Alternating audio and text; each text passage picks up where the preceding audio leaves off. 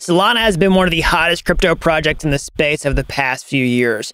With an insane price performance in 2021, touted as a fast, scalable blockchain of the future, it was a major star in the previous bull market. But since then, it's definitely seen a string of misfortune, including multiple hacks, several network outages, and recently we've seen a lot of the stats that were backing up the ecosystem were completely bogus, and how a large amount of the network activity was 100% faked by a few different developers. And in this video, I want to break down exactly how these numbers were faked, because this likely had a pretty big impact on the price of the Solana cryptocurrency in 2021. So trust me, this is a crazy story. You don't want to miss this. So before we get into that, if you're new around here, hey, I'm Gregory, and on this channel, I turn you into a blockchain master. So if that's something that you're interested in, then smash that like button down below for the YouTube algorithm and subscribe to this channel. And if you want to know how to become a blockchain master step-by-step from start to finish, then head on over to dappuniversity.com/bootcamp to get started today.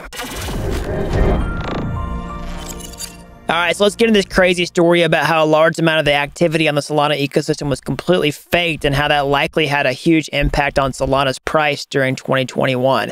So you can see that this massive trend in Solana's price, which peaked up around November of 2021 with the rest of the crypto market, which went absolutely parabolic. And so let's set the stage for how this happened. So it starts off with the real reason that lots of people were using blockchains at all during 2021 was this trend of decentralized finance, or DeFi, particularly with yield farming. Okay, and so this trend right here is pretty clearly mirrored by another metric on the Solana ecosystem throughout 2021, which is TVL, which stands for total value locked. Basically, this is all of the cryptocurrency that's stored on top of a certain DeFi protocol. In this case, it's this entire Solana ecosystem, and this trend is highly correlated to the price of Solana during the same period, okay? And so why is this number really important? Well, TVL is a metric that people use a lot during the 2021 bull market to look at actual adoption of projects, and this is one of the numbers that was thrown around there to throw hype on top of projects that they thought had a lot of future potential, because, in a lot of people's eyes, TVL is an indication of real adoption, and that adoption was one of the reasons that we had all this froth and during the bull market, all the speculative future use cases, and the momentum potentially indicated by that trend. And so this TVL number right here that had high correlation to the rise in Solana's price, this is one of the most misleading metrics that was completely manipulated, and it gave the illusion that there was an actual prominent DeFi ecosystem exploding here when there wasn't. And if you dig further into this, it actually turns out that really just two different developers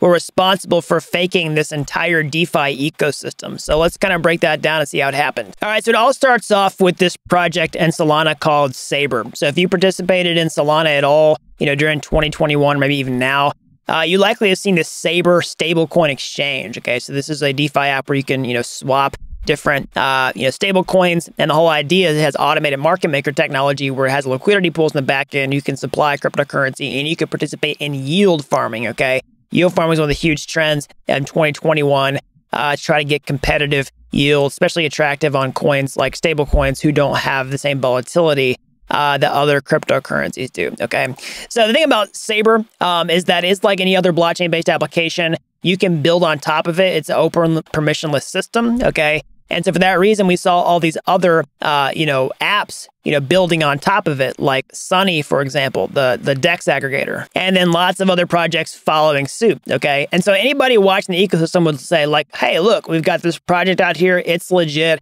It's getting really meaningful adoption in terms of TVL, the total value lock. Basically, people depositing cryptocurrency, try to get that passive income reward. And then you've got all these other applications building on top of it, just organic growth, like Sunny, for example. And you see its TVL going up too. It's like, okay, this is great. But that's not actually what was happening. So behind the scenes, the two developers who created Saber in the first place were making up new identities that were building these other projects on top of their own protocol and actually, double, triple, quadruple counting the TVL to make the ecosystem actually look bigger than it was. So basically, creating new projects that looked like organic growth that wasn't actually organic growth, and then propping up the metrics to look like something that wasn't actually happening. So let's get a deeper look at what actually happened here. So you can see that in the height of the bull market, essentially was when Sunny was launched. This is the DEX aggregator that I was talking about here. Okay, and whenever these new projects launch, it's always a question of like, who's behind this? Who's responsible? Are we gonna get rug pulled for using this project? And a major theme in crypto is that you have all these new projects that are getting started by anonymous developers or anons, okay?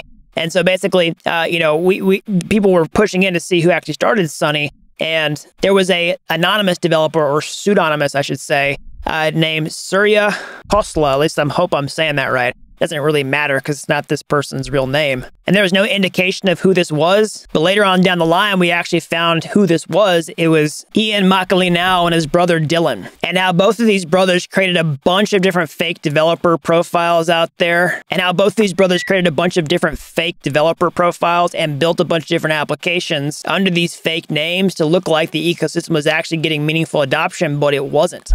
So from a later blog post, we can see a quote here. So I devised a scheme to maximize Solana's TVL. I would build protocols that stacked on top of each other such that a dollar could be counted several times. And so commenting further on this scheme, he says that I believe it contributed to the dramatic rise of Sol, or Solana's native cryptocurrency. And so how did that work? So basically you started off with this protocol like Saber, okay, which is an open protocol which has the TVL on top of it where you can add stable coins, but the TVL can be misleading because you can double count, triple, quadruple, quintuple count all these different cryptocurrencies, especially when you start stacking protocols on top of each other. And then you get two developers who know how this works and essentially able to manipulate this and build a bunch of protocols that look like organic growth. But at the end of the day, it's really just, hot air, smoke and mirrors, and doesn't actually reflect the meaningful adoption that lots of other people are banking on when you see the, dramatic rise of Solana cryptocurrency like we did over this time period. All right, so this is a pretty crazy story. So what are some lessons we can actually take away and learn from this?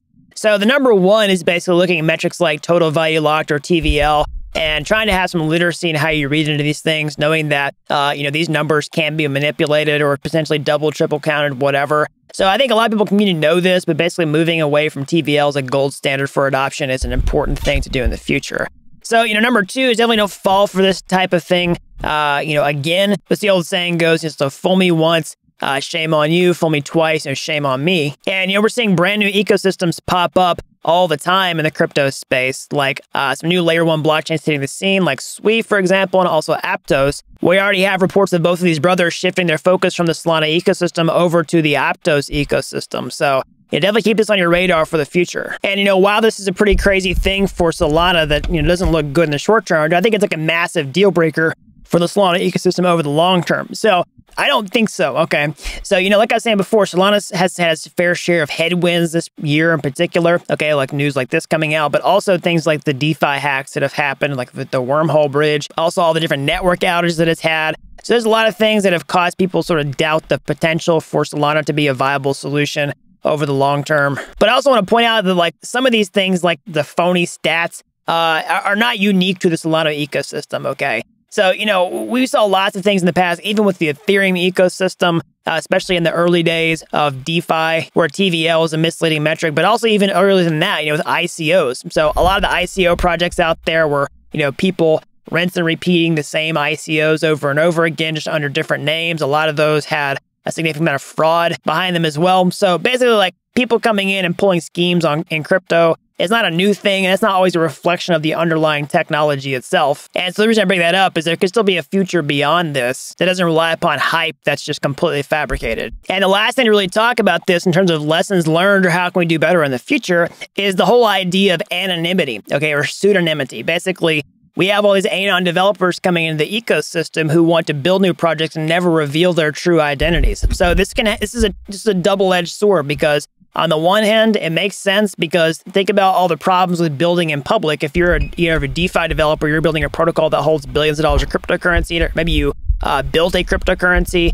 There could be people out there who want to come after you for any given reason if they know you have the ability to help compromise a protocol, for you to use some admin keys or something like that. There's always the operational security risk. Also, if you're operating in type of any regulatory gray area, then you might want to stay anonymous for those reasons. There's lots of reasons why, legitimate reasons why someone would want to remain anonymous that don't have anything to do with fraud. Okay, so that's the one side of the story. The other side of the story is, well, that makes it a lot easier to commit fraud because you don't actually have to put your identity, your true identity, out there on the line and have your reputation at risk, or potentially, run the legal risk of people knowing who you are if you, made a rug pull or you did something shady. Okay, so that's the other side of things. So where you could do that, or you could potentially multiply your identity and then become like 100 different people. as just one person. So how do you fix that potential problem? Well, we could potentially have the best of both worlds, essentially, with the solution of decentralized identity, or Sybil resistance. So what does that mean? Well, a Sybil attack essentially is where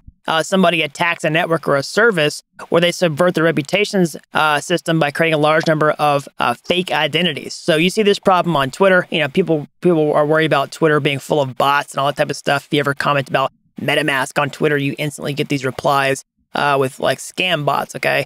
So that's an example of a Sybil attack. And you know what we're seeing here, a DeFi ecosystem faked by several different anonymous developers. That's also a Sybil attack in one sense, okay? So how do you create Sybil resistance? Well, you can create Sybil resistance where you can prove that each individual person is actually human without revealing what their specific identity is. And that's one potential promise of digital identity with blockchain technology down the road, where you could potentially have anonymous developers who are creating something, but you could prove that they are human and prove that they're not the same identity as somebody else, okay? So that's one way to potentially mitigate this problem. All right, so that's an overview of the crazy story about how two different developers completely faked a large portion of Solana's DeFi ecosystem in 2021. Exactly how it happened and some lessons we can learn from this going forward. So I hope you like this video. As always, smash that like button down below for the YouTube algorithm. Subscribe to this channel if you haven't already. That really helps these videos out so the more people can learn about blockchain. And if you're as fascinated with this technology as I am, you want to get your hands dirty, how can you get started today? Well, you can go to my YouTube homepage. You can find my free courses there. They're like Udemy courses, but they're totally free. And if you like those and you want to take the next step, or hey, maybe you'll take a master shortcut entirely, I can show you how to master blockchain step-by-step from start to finish over at dappuniversity.com/bootcamp. You do have to be an expert to get started today. I've helped people with zero coding experience become real-world blockchain developers in a matter of months. So that's all I've got. Until next time, thanks for watching Dapp University.